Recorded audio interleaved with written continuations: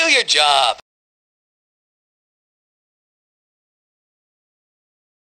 Marcos for FightUpTV.com, standing here with Matthew Magic Hatton. Now you must have done a little bit of magic because Canelo did not come in to weight.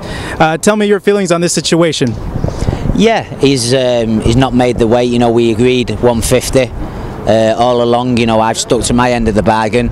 So 1.5 pounds is very little to lose. I expect him to be back here pretty soon and be bang on the weight, and we can get this great fight on.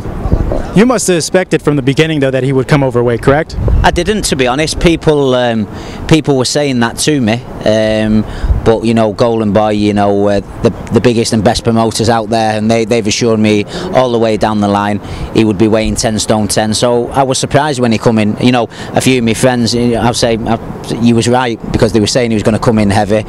He's come in heavy, but he's got to get the weight off. Did you ever have a inkling of thinking that you wouldn't take this fight, even though it was a title fight, if it wasn't agreed upon that 150-pound limit? If he came in 154 and said, no, I'm not losing the weight, would have you just called it off, even though it is a title shot?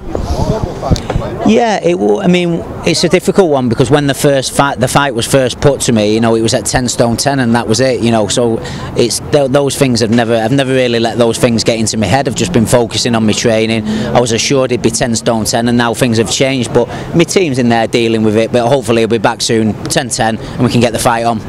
With that face-off, did you see anything differently in him?